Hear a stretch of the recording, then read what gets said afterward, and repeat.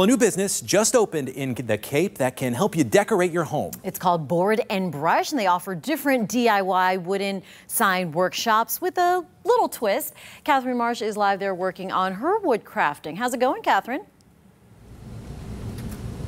That's right, Chris and Jane. I've got the lovely Crystal here with me this morning. She is the owner of Board and Brush, sticking with me from start to finish, making sure I don't mess up our beautiful logo here. We are making a Fox 4 in your corner sign this morning.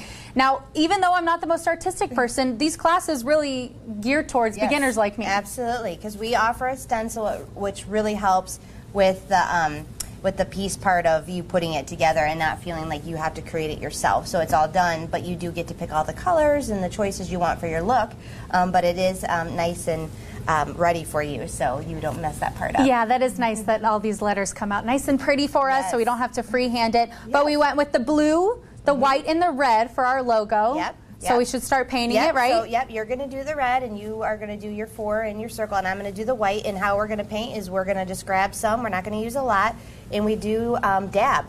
So, and a lot of clients laugh about the dab, and they refer it to the dab. And we just dab away, and we fill it all in, and we make it look real good. Very therapeutic. It is. All we're missing right now is a good cocktail, right? That's right. A mimosa would be perfect.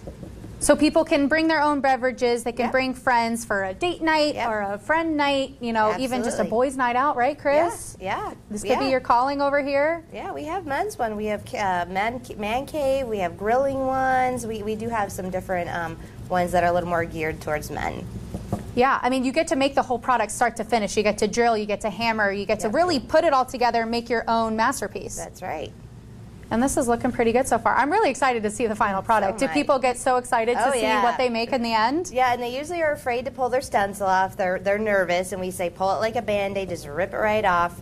And then when they see what's underneath, it's a pretty awesome experience. Very cool. All right, stick with us. We got more coming up. We're live in Cape Coral. Catherine Marsh, Fox 4 in your corner. Catherine, if I had a man cave, I would be there totally.